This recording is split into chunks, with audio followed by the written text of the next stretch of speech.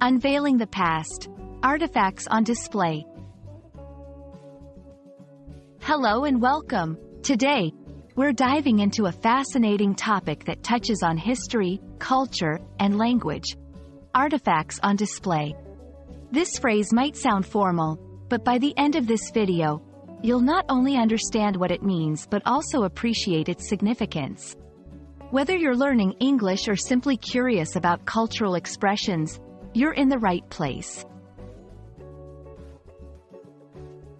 The phrase, artifacts on display, is made up of two key parts.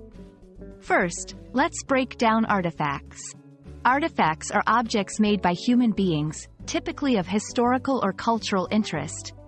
These can range from ancient tools and pottery to more modern items like vintage computers or fashion.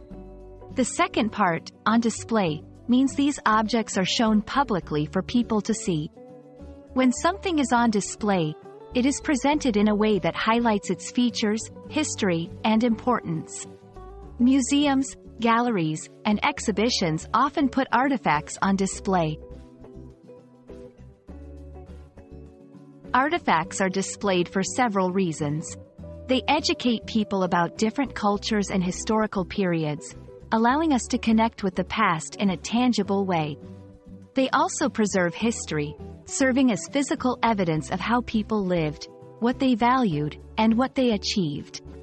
By displaying artifacts, we share knowledge and inspire curiosity and understanding across different cultures and generations. The way we talk about artifacts, using phrases like, on display, matters. Language shapes our understanding of history and culture.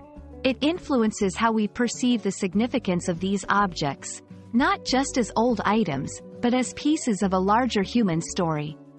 Learning phrases like, artifacts on display, helps us communicate more effectively about history and appreciate the diversity of human achievements. And that wraps up our exploration of artifacts on display. We hope this video has not only expanded your English vocabulary but also sparked your interest in the stories behind these fascinating objects. Remember, every artifact tells a story, and language is the key to unlocking those tales.